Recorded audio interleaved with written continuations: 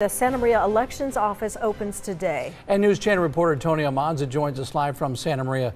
Tony, you spoke with North County voters today.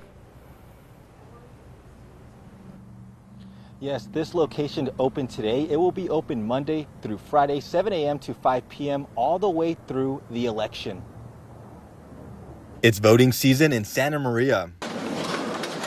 A new office opened in North County on Monday. People can come here to the government center off Lakeside Parkway to verify your voter registration status. The upcoming election, as everybody must know by now, is one of the most important in our voting lifetimes. And that is at the top of the ballot and all the way down to your local airport board. Voters can also come here to check on the status of your vote by mail ballot or drop it off in a drop box. Once you get your ballot and you voted and you want to bring it to a drop box, you can do that at the Santa Maria location. We'll be picking up ballots from drop boxes all the way through Election Day. The Santa Barbara County Elections Office says they are anticipating close to 200,000 ballots back this November. You know, there's a lot of things that get very local and they're really important for voters. So it's always an exciting election. Voter advocates based in Santa Maria say the top issues this year are housing, homelessness, and the city's budget deficit. Santa Maria is rich in young human capital.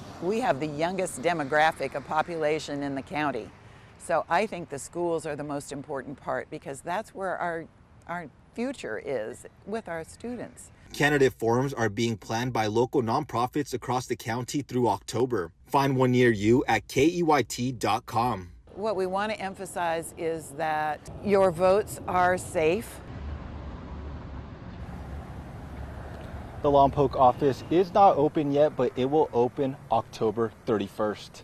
Live in Santa Maria, I'm News Channel reporter Tony Almanza.